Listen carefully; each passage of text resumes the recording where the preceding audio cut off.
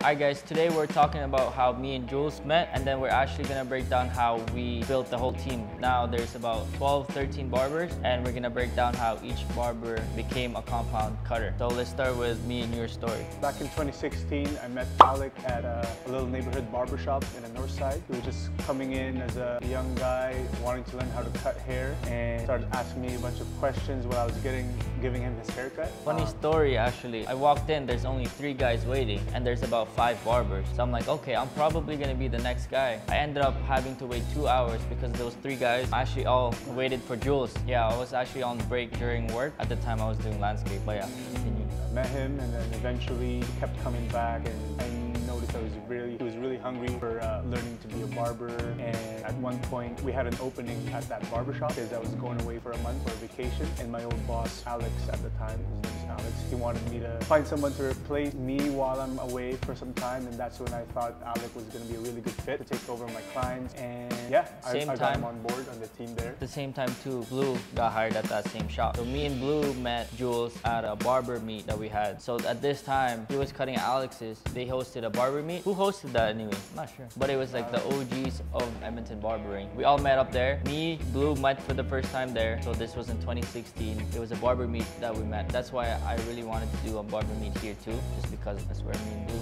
met up.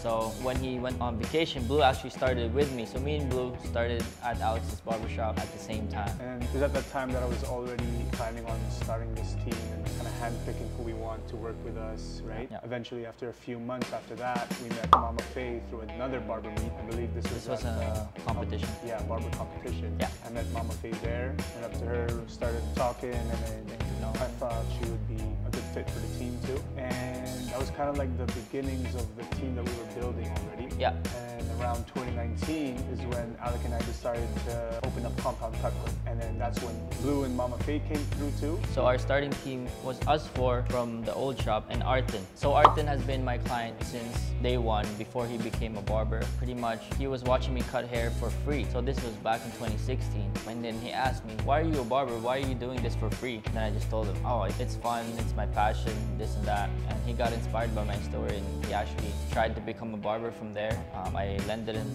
my clippers at the time. His very first clipper was from me. He learned how to cut hair through that clipper. And then when we opened the shop, he was working for another friend, but he just came in here, took a look around before we even opened, during a renovation. And then he picked his spot, the same spot he's still working at today. He picked it before Ma and Art and Blue and you, before you even came in.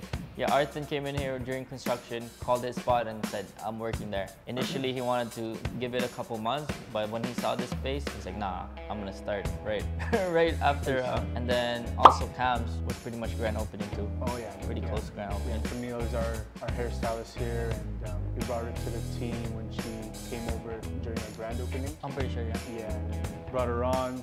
She was pretty much heading the main hairstylist and colorist services here at Compound. After that, it would be, Pao. So we officially opened August, but we were cutting, July. Paulo, I seen with his motion, with the way he cuts hair, he has the good hand for it, but his haircuts weren't turning out good. So I told him to come shadow. During this time, he was just cutting his friends, but he had the technique pretty well. It's just his haircuts, he just needed a little bit of guidance. Told him to come do a few haircuts on the mannequin, told him to come shadow, then started coming every day. From there, I knew his haircuts were gonna improve quick, just because he had the good hand for it. He just needed the eye. And a few months later, he's already, getting clientele. So yeah, Paulo was our old-time client though. Like me and Jules and Blue would cut him way back at the old shop. We knew him from basketball. Yeah, he would come in every day and he would help out without us asking. He was basically volunteering with us.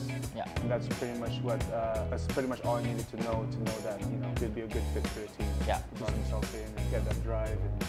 So yeah, that's Pao. The next person would be, I think it's Pat. So Pat became almost a year later. Funny story, he was already working at a different shop, but his mom and my mom actually works together. And his mom told my mom, oh yeah, he's looking for another spot to work at. And then I told my mom to tell his mom to, yeah, DM me on Instagram. We'll go meet this and that and come in for interview. I already knew him from way back when he was cutting his homies at his high school. Oh, Pat cuts my hair. Some of my clients would go to him, they go to me. So I knew him from way back, and his haircut's already up there, pretty good already. It's just, yeah, he wasn't happy where he was working at. I got to know him, super cool dude. He fit in with the team right away. That's pretty much our main criteria when looking at somebody. It's not even the skills, it's how well are they gonna fit in the team, the vibe, the culture, and with the culture. Yeah. And he definitely had that right off the bat. He plays basketball, and you know, we all play ball. And I think at first, Pao and Pat were like this right away. Yeah, they hit it off quick. But yeah, so that's how we found out about Pat, and he's also like kept improving. Improving. The more he was here, and his standards with the haircuts were higher, and his skills in the fades were getting better. His scissors are amazing now.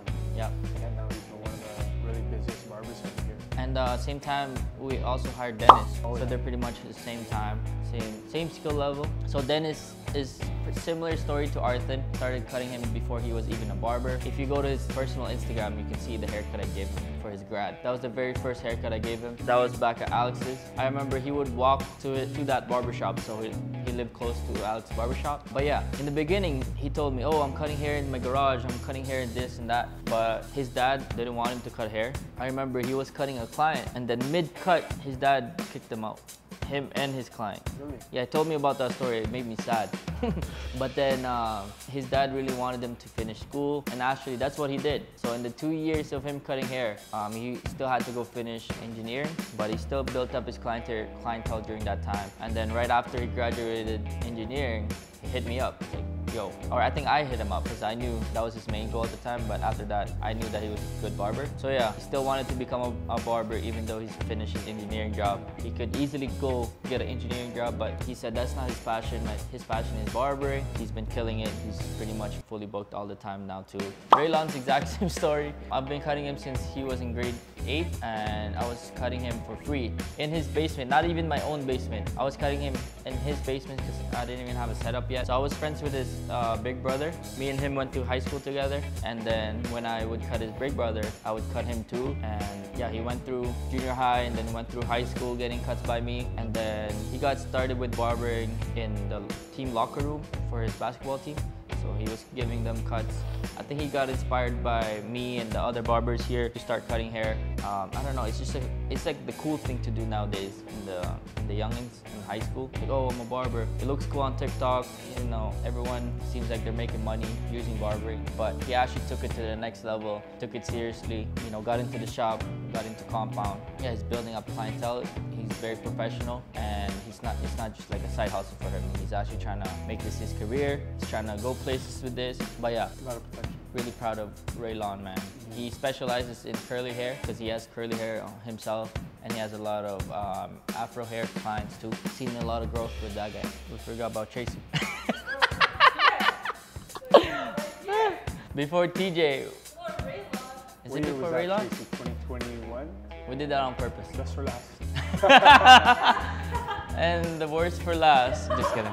So Fifi was working here before. Fifi was one of our stylists before, and she was doing Tracy's hair. And we're happy for Fifi. She's now at her dream salon that she's working at now. But we saw that she was doing Tracy, and I was like, oh, she's a hairstylist too. And definitely, she's a younger hairstylist, so it's a younger crowd, so it's a whole different clientele that we could tap into. Separate network. Yeah, you know, the youngins, and they like their hair done and all that. And in that younger group, there's nobody who really popped off yet. We definitely saw the potential in Tracy doing that. And yeah, we took her in for an interview. It was a very hard decision for us. I don't know.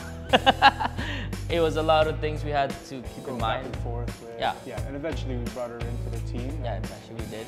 She was being taught with Camille and Mama Faye, and she was learning really quick. And yeah, and she actually became like bulked up really quickly. And yeah, we're super proud of that. We're super proud of how the team would come to get together and teach each other. And I think, you know, that's a part of the culture that we're looking for here. And yeah, she clicked with the team too, right?